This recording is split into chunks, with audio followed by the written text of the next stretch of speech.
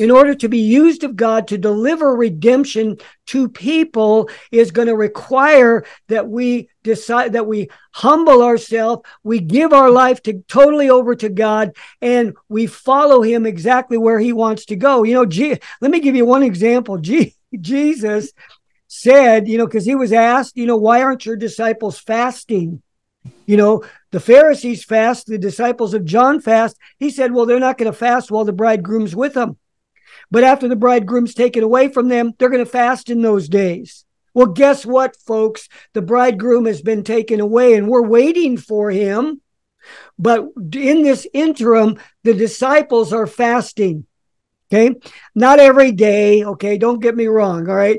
I'm saying that there is things we do to access what it is that God has given us. Praise God.